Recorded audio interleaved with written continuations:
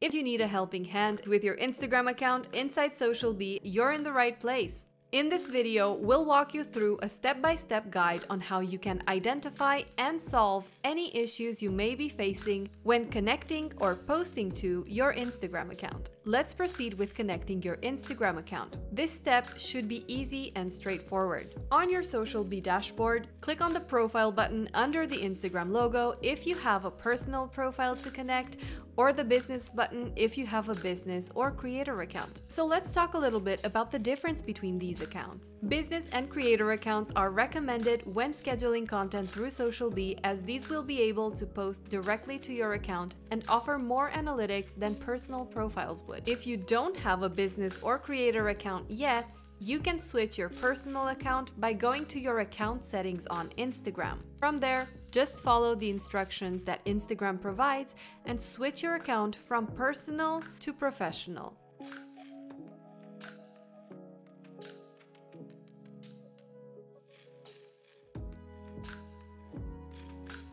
Another thing you'll need to keep in mind when connecting your Instagram account to SocialBee is that your business or creator account will need to have a Facebook page attached to it in order to post directly. You can do this in one of two ways. Option number one, from your mobile device, go to your Instagram app and click on your profile. Next, you'll click Edit Profile and scroll down until you find Public Business Information. You can connect a Facebook page that you're already an admin of. Option number two, head over to your Facebook page and go to your professional dashboard. Then, scroll down to Linked Accounts on the left side panel. If your page is already connected to an Instagram account, you should see it here. Otherwise, you can connect your profile here. Note that sometimes Facebook requires you to review the connection between your page and your Instagram account, so if you see a review connection prompt, follow the instructions and review that connection. To review, in order to connect Instagram to SocialBee and be able to post directly without reminders, you'll need an Instagram account that's set to business or creator, a Facebook page that you're an admin of connected to this account, and also to make sure that the connection between the two is reviewed and confirmed. Once that's done, you should be able to connect your Instagram account to SocialBee without any issues. If you're still in doubt after watching this video,